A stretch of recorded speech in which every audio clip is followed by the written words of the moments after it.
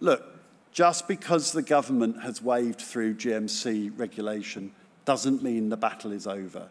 We continue to demand a repeal of this legislation so that a different regulator is put in place. We will lobby for a return to the term assistant and not associate. We will continue to argue for the implementation of the BMA's safe scope of practice and supervision guidance for doctors. And locally, nothing is off the table. We will not back down in our call for a halt to any further recruitment of MAPs until the medical profession's concerns are fully addressed. If others won't lead, we will.